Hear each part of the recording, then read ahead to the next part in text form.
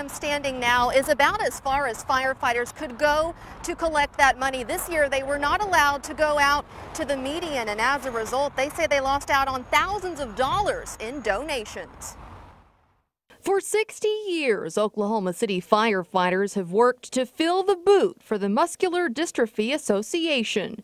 But this year, a new ordinance kept them on the side of the road and off the medians, which made collecting donations a little tricky. But the difficulty this year became when someone would drive up and they're a lane or two over, and then they're holding up money and we're not able to go out there and get it like we had in the past. This is how much money the fire department was able to collect in past years.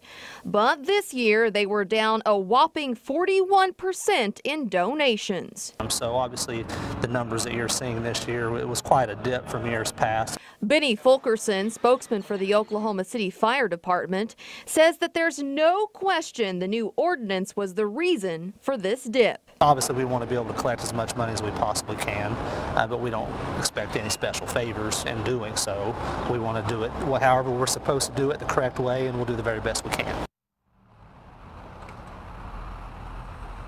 Now, we did ask the city if they would consider making an exception for fundraisers, but they said this is a safety issue and they must remain consistent with the rules. Reporting live at Northwest 122nd and Penn, Crystal Price, KOCO 5 News.